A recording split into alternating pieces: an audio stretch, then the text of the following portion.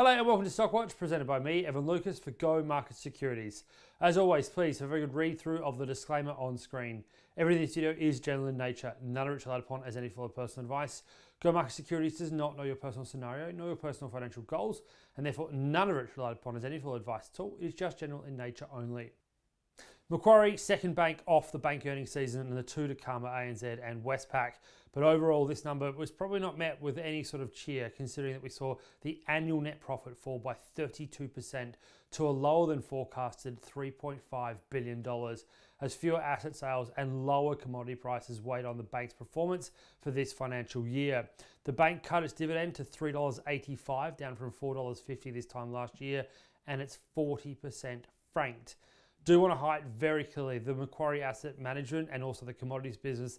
They basically halved in terms of what happened in the second half of the financial year compared to the year before. And despite the fact that banking and financial services and also their capital markets arm did quite well, it was not enough to offset what was going on in its two main divisions. And that really hurt the overall numbers. And as they point out, particularly, Shamira Wickramasinghe, the CEO, the ongoing economic uncertainty in subdued markets makes it pretty difficult, and it will be a challenging year ahead in FY25 as well. The commodity story is the interesting one because clearly they are fluctuating. Macquarie has actually seen a bit of a headache with its green business. The green initiatives arm is part of the reason the commodities division did so poorly. It does also have a bit of a war chest going out there with asset sales. The catch for them in FY24, they just couldn't get the deals done. So there could actually be a bit of a turnaround in FY25 with those deals likely to get achieved.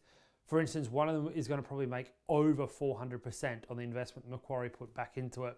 So there is a bit of money therefore to come back in and a bit of money to be made on the short term.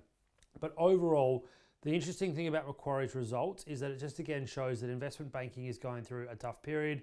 But its decision, 4 or 5 years ago to enter into the retail banking arm is probably about basically shoring up and having a distribution and an overall sort of divestment across the whole industry. Because we know full well that if you have a diversified industry inside your portfolio, you're going to do better. And that's what they've clearly done here. So it's offset despite the fact of falling 32%. Macquarie's results overall will probably therefore longer term still be met better than its peers because it does have that full diversification through its entire divisions.